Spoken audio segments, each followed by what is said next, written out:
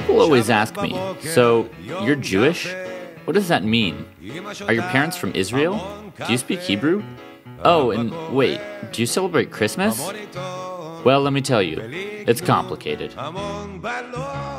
I was raised in a Reformed Jewish family, meaning we interpreted the laws of Judaism as a suggested guideline rather than a strict set of rules. Yes, we wore those funny round hats. No, I do not have those curly sideburns. And no, I don't celebrate Christmas, but yes, I do celebrate Hanukkah.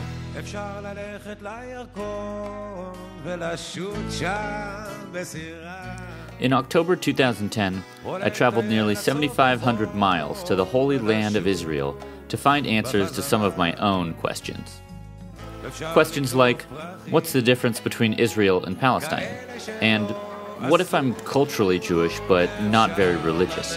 Is that okay? You can actually see the Israel Forward Station. Do you see right on the top of the mountain? It's very clear today. You can see like an army base. You can see like a little tower. Do you see that? Yeah. So that's basically the front line of Israel. That's as far north and as far east as you can go in Israel. That was captured in a very difficult battle as part of the 1967 war. אפשר ללכת לירקון, לשוט שם בסירה, או לטייל עד סוף הרחוב ולשוב בחזרה.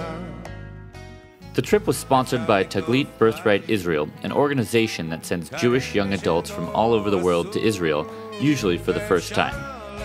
The only requirements to apply are that one parent is Jewish and you're between 18 and 26 years old.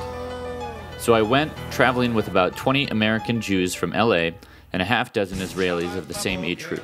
The goal? To strengthen my Jewish identity and understand my personal connection to the Jewish people and homeland.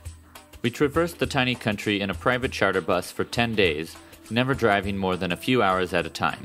You see, Israel is not much bigger than the size of New Jersey. We started in the north in a region known as the Golan Heights, then made our way south to Sfat, Tel Aviv, and Jerusalem. We even stayed a night in the Negev desert, where we rode camels and learned about a native people known as the Bedouins.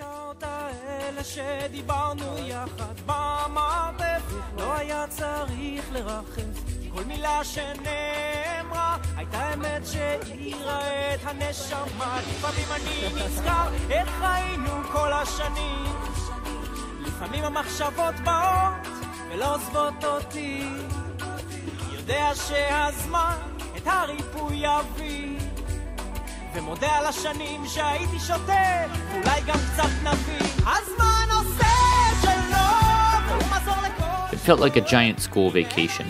Days were filled with education and outdoor activities, with plenty of time to relax at night.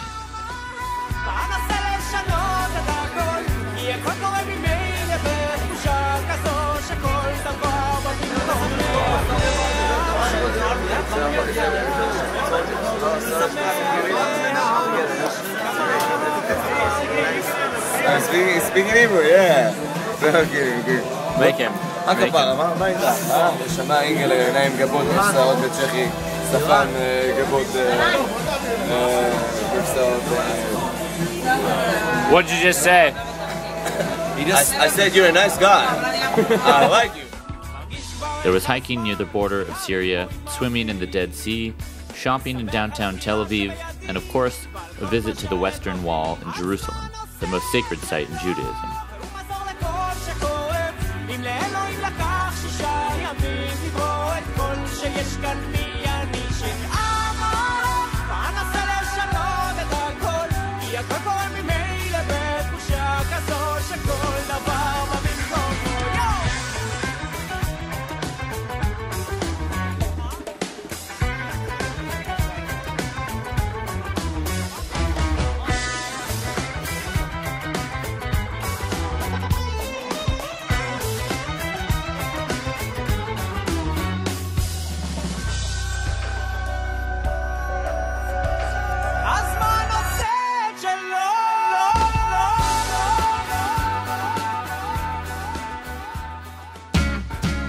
But even in the Jewish state, things are far from simple. A majority of Israelis are Jewish, but a quarter are Arabs, many of them Muslim. Turns out the country is promised land to two very different peoples. Many Arabs in the Middle East believe Israel is their holy land, Palestine. It's easy to see how everything in this country is a debate, and how a compromise is so hard to create. On a personal level, I learned that in Israel, just like in America, there are all kinds of Jews. The religious and the secular, the conservative and the liberal. There are beards and black hats, but the majority of the people are just more like you and me.